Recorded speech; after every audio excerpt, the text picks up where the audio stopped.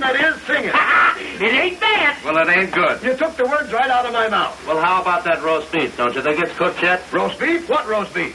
Oh, the roast beef. I'd almost forgotten about that. Mister, when I cook one of these demonstration meals, it stays cooked. Boy, I like roast beef. You're going to love this. And why? Because it's cooked in one of our bulletproof aluminum ware pans. Voila. Feast your eyes on this.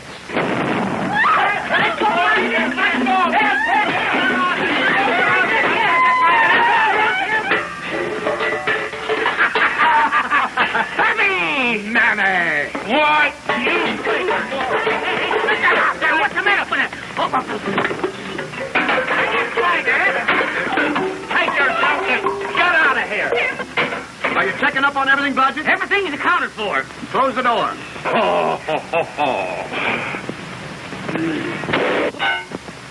Give me something. Hey, this don't belong to us.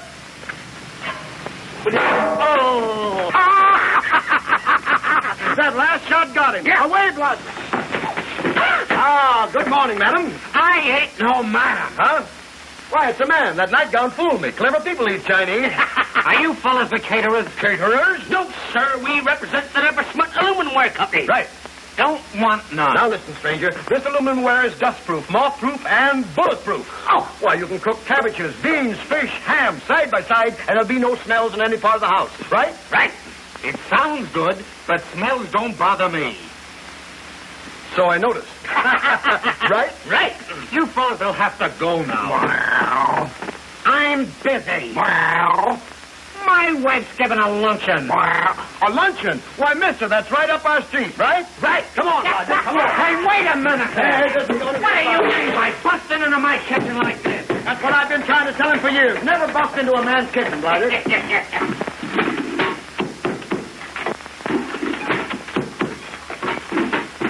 Hey, what does this mean? Mister, are you lucky? We're going to cook and serve your luncheon free of charge. Won't cost you a penny. You mean you took the luncheon for nothing? That's my proposition, and if this be treason, make the most of it. I know, but my wife ordered a couple of caterers for this job. Phone the caterers and tell them you've changed your mind. What do you care? You're saving money, ain't you? Right? Right. Blodgett, we'll cook them up a luncheon like they've never seen before. But first, we'll get our equipment. And whatever you do, don't rush. Take your time, please.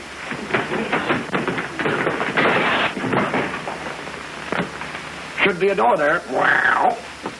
Hello, this is Eddie Taylor talking. You can cancel those caterers my wife ordered. We've changed our minds. 50 bucks saved. Right, Ambrose? Blodgett, will you ever learn to be quiet? Remember, we're on a hospital street. Besides, you know how noises irk me. Certain noises, I mean. Well, enough of this nonsense. Quit kicking the pan around. Do you fellas think you can do this job right? Stop right there, Ming Toy. That's an insult. Listen, you. I've cooked things other chefs wouldn't dare to cook. Right? Right. I know. Now, shut up, please. Let's see. Have we everything we need? The turkey, the salad, the fish. Everything we need. So outside. Well, all you gotta do is cook it. It's in the bag. It's in the bag, I tell you. Oh, look, eggs! As fine a gang of looking eggs as I've ever seen. My favorite weapon. Down, Blodgett, no. Yeah, them's for the dressing. Give me that egg, Blodgett. Mister, did you know you can squeeze an egg with a steady pressure and can't break it? It's absolutely a fact. You can't do it, no matter how hard you press. It's against all laws of gravity and poultry. I never knew that. It's a fact. Let me try it. Go ahead.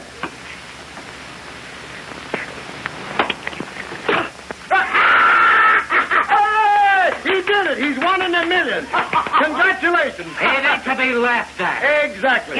Here, wipe your hands on that. There you are.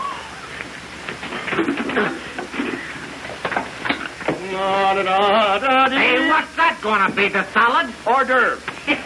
Da-da-dum, dee-da-dum. You know, I've lost my confidence in eggs. What's going on here? Why, these men are the caterers, honey. Hello, honey. How are you? Hey, you, that's my wife. Oh, pardon me. I thought her name was Honey. No, her name is Jenny. Hello, Jen. Just leave everything to us. Now remember, I want this lesson to be a big success. It's a success with me already. Something that my guests will always remember. Lady, they'll never forget it. Oh, they know their business all right. No! Don't worry, I won't. Hey, Jen, get a load of this. From the old world. When I holler, Ollie up, you catch. Ollie up! He never misses. Well, I hope everything will be all right. All right, why, it's going to be perfect, but you better get out of here. The kitchen is no place for a woman. Outside, please. Scat. Blodgett, how's that dressing coming along? You'd be surprised. I expect to be. Now, first we'll stuff the turkey. A light heavyweight. Why, that turkey's chicken-breasted, but aren't we all? We must be sanitary with this, you know. I guess I'll go and get dressed. Oh, no, you don't. You stay here and help.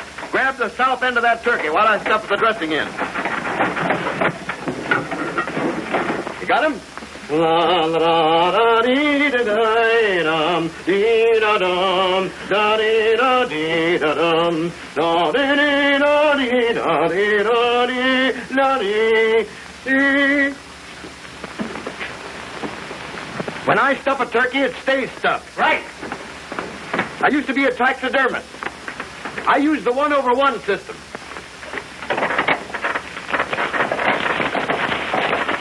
Season it up a bit. It's a roomy old bird. She certainly can take it, but I'm the guy that can give it.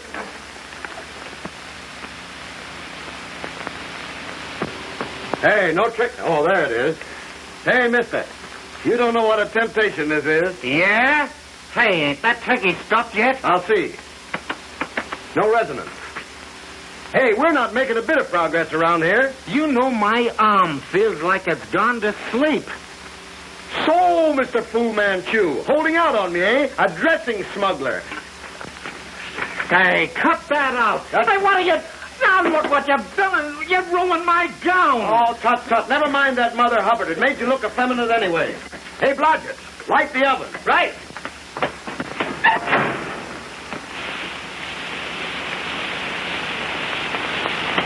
Blodgett, give me a hand with this turkey. Right. Did you light the oven? Not quite. Partner, you wouldn't mind lighting the oven for us, would you? Sure. Here's the matches. Thanks. Give me that pan, Blod. Coming up with the pan.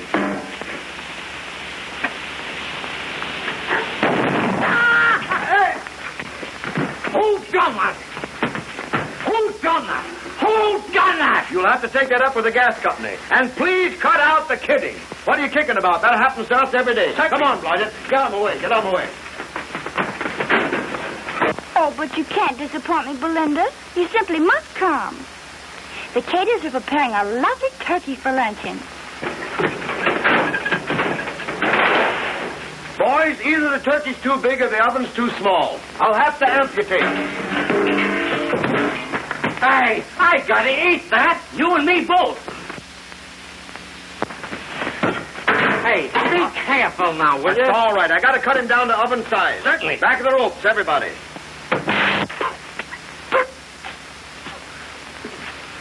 Why don't you look what you're doing? Why don't you get back of the rope? Hey, you're ruining the turkey. I gotta get it in the oven, don't I? Certainly. I know, but what is my wife going to say? After it's cooked, I'll sew it all up together again. She'll never know the difference. The gravy, Blodgett. There you are. That certainly looks good. That's fine, Blodgett. Little more. That's just right. How's that? That's swell. That's fine. Yum, yum. Oh, no. Oh, yes. I'm going to eat those myself. I'll put this in the oven myself to see that it's done right.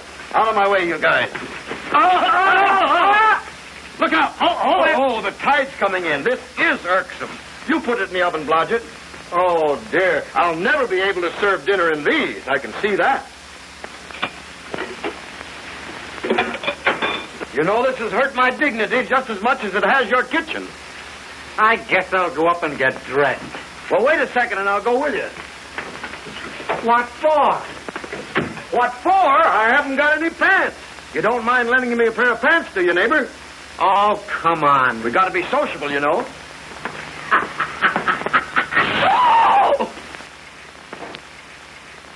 Join the ladies. Eddie, is that You hide in there and I'll bring down the pan. Okay. you? Oh, you're a sight. What happened? Oh, I was just helping the caterer. Well, hurry up and get dressed. The guests are arriving. Yes, dear. How do, Mrs. Foxbottle? And you, Mr. Charles. Oh, I'm so glad you could come right over here. It's just right for love.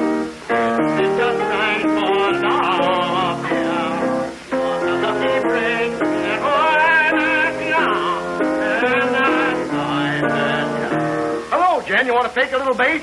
What are you doing in the living room? Get out in the kitchen where you belong. Jen, you don't know what you're asking of me. Get out. I can't get out. Why not? Well, if you must know the truth, that's why. Oh, this is horrible. Here, hide behind this and get out in the kitchen and stay there. I think I go home. How do you do? How are you? Oh, what a beautiful rug. I think it flatters me a little, don't you? Gives me a rugged appearance. Ha ha, there's a nifty. Is it a velouté fan or a sarong? Well, I don't know. I would say it's a no-pants coverall. Ooh, a no-pants coverall. Very rare. Yes, and quite drafty, too. How have you been? Oh, it has a gorgeous sheen. Lady, you ain't seen anything yet. Hey, please, no tricks there, Chubby. Is it tufted in the back? Tufted? I'll look. Yes, it's pretty tufted in the back. And I suppose it's hand-tied. Well, I wouldn't know. Hey, please, madam. Do you think men are mice? Well, why don't you put it on the floor where I can see it better? All right, you're just complicating things, though. But anything to oblige. Hey, Chen, call me at 8 o'clock. Does it look oriental? Well, the light here doesn't do it justice. I'll take it to the window. Hey, no, wait! Oh, my Please. goodness. Oh, well, of all things. Most peculiar guest. And he's a magician, too. Where you been, you fiend? Give me those pants. Eddie, those caterers are simply disgraceful. Oh, I only hope the luncheon will be all right. Oh, don't worry, dear. They know their onions. Get that duck out of here. How's the pants? Little short in the legs. Nifty, but never gaudy. How are we going to cook this sardine? Looks like a fish to me. Let's fry it. Too big to fry. Maybe we better bake him. Swell idea. You get some milk, I'll get some flour, and we'll make a batter. Right. Gastronomically speaking, Blodgett, if there's one thing that I like, it's a fish. Curse that aluminum ware. It's treacherous stuff.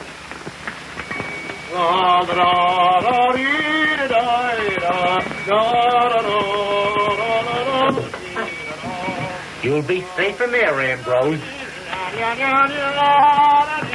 Hey! Don't ever sneak up behind a chef when he's working. What do you want? Come on and get that salad ready. Oh, the salad. Oh, yes. And the wife wanted it served daintily. I remember.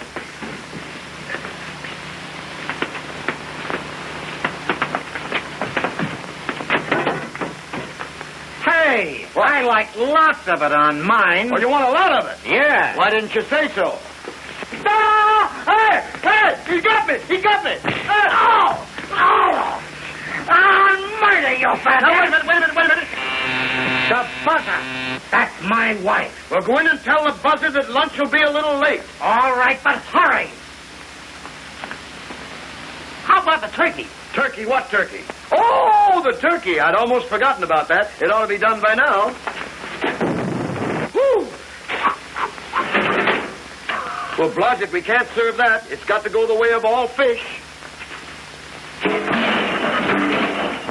Well, Blodgett, I've got to cook something. Well, don't look at me. What's that? Sounds like a duck. Duck? Who's in there? It is a duck. Hooray! The situation is saved and by a duck. Quit quacking. He's got a bell around his neck. I've heard of a bell cow, but it's the first time I've ever heard of a bell duck. Grab that cleaver and follow me.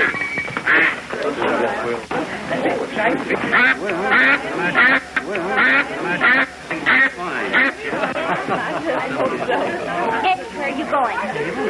Sounds like Ambrose is in trouble. Ambrose is all right. Now, you sit down. All right. Fast work, Blodgett. That duck looks a little small to pass for a turkey. We'll soon fix that.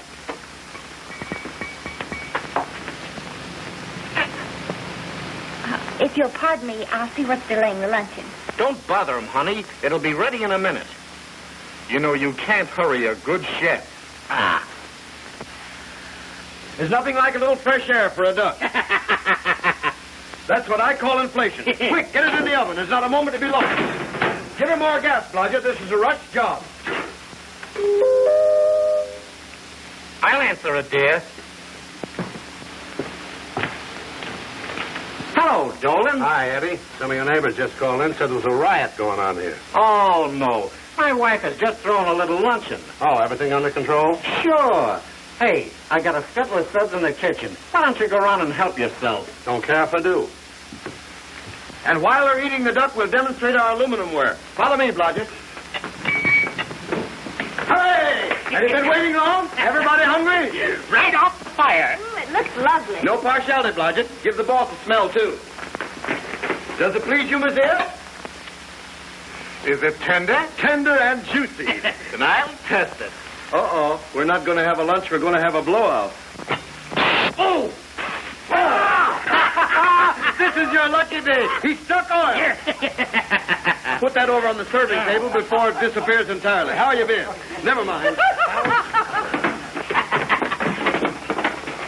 I still don't know what that bell is for. Well, cut her up. Eddie, Ambrose. Yes, honey. He ain't in the room. Serve that, Blodgett. Never mind the fork. Use your fingers. La-da-da-da-dee. Here you are, folks. Stick your teeth into that, lady. La-da-da-da-dee-da-da. 2 more orders. 2 more? Here you are, Blodgett. Come on there. And a little dressing. Yeah, heavy on the dressing. There you are. There's a hot Wait a minute, little garnishing. There you go. Go ahead. Here's the hump for you, Chunky. Give me one of those plates, Blodgett. Okay. Hey, you're not going to serve that to anybody, are you? Certainly, that's the part with the bell on it. That goes to the boss. Okay. I'll serve this myself. Should have forks here. Ah, a tidbit for the master. Boy, does that look good. Are you asking me or telling me? Eddie, Ambrose. Yes, honey. I think my duck is in the room. You think he is? I know he is.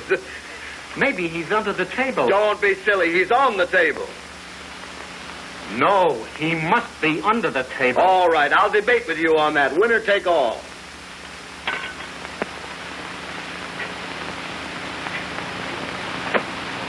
Have you been playing with Ambrose? Ambrose? Who's Ambrose? My pet duck. Have we been playing with him? And how?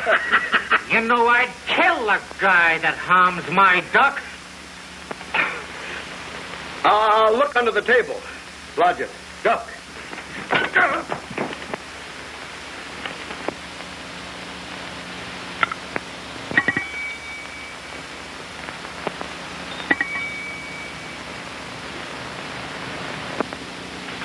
Ambrose, speak to me.